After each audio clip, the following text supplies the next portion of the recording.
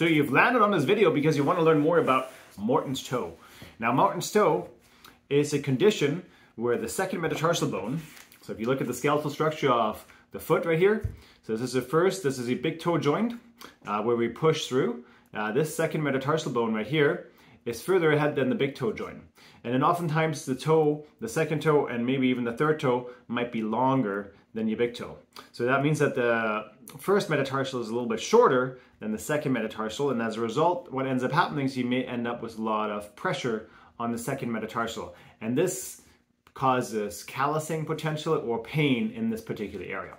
Now, Morton's toe is a hereditary condition like most features of your bone structure, meaning that most likely you have family members that also are afflicted with this condition. Now, don't fret, because a 2004 study showed that Morton's toe is more common in athletes than non-athletes. So if you happen to have Morton's toe, maybe you're going to be a next Olympian. But let's go into some details as to what you can do to resolve pain from Morton's toe. There's a number of things you can do for Morton's toe. One of them would be to add an insert under the first metatarsal, as well as the big toe. This raises up the big toe joint right here and helps to take some pressure off the second toe. So that's one way to reduce some of the pressure on the second metatarsal head, as well as metatarsal pad. So there's the option of adding a metatarsal pad behind the second metatarsal to raise it up and relieve some of the pressure on that area by supporting that portion of the foot. The other option would be to design a custom foot orthotic which has that raised first metatarsal joint as well as metatarsal pad. We call it a Morton's extension. So that's actually a thickening of the area right in here in the device that raises up that first metatarsal and helps take, again, some pressure off the second toe. The other option is to take that insole and carve a hole where that callus is. And sometimes you can even see that when you look at the insole and you may see the markings of your metatarsals on the front. You could cut out a hole right where that second metatarsal bone is, where the callus is present, to take some of the pressure off. Now, rocker sole shoes are stiffer shoes. As you can see, it doesn't bend very much and doesn't flex very much, and it has quite a bevel in the toe.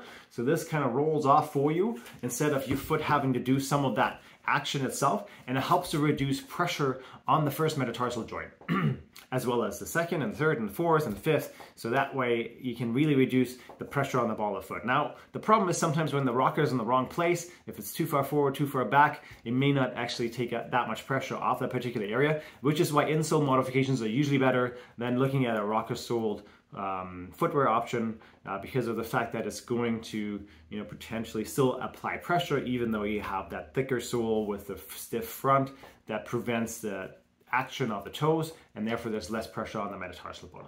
Another thing to remember is that if you do have Morton's toe and your toes are longer, the second and the third toe, or maybe even just the second toe is longer than your big toe, what may happen is that you may buy shoes a little bit too short, because those toes can, kind of curl under out of the way. So as a result, what happens is that you may end up with callousing at the tips of your toes, and there may be some extra pressure there. Maybe you even get a bruised black nail because it's jamming into the end of the shoe. So you gotta be very careful when you select footwear that there's enough length in the shoe to accommodate that.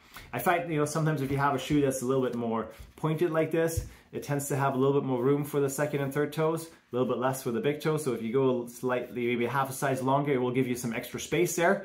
But one of the things to definitely consider is that if you can take the insole out of the shoe, take it out, stand on it, and make sure that your toe isn't overlapping the end of this. Because if it's overlapping here, then you're gonna end up, with the toe being scrunched back. It can potentially end up in a hammer toe or a claw toe, which is causing the toes to be like this. And then as a result, what ends up happening, you end up with more pressure on the tips of the toes right here, which can cause that callus to develop. If you have any questions regarding Morton's toe, or there was anything unclear about what we discussed regarding the modifications for Morton's toe, please don't hesitate to post your questions and comments below. Have a phenomenal day.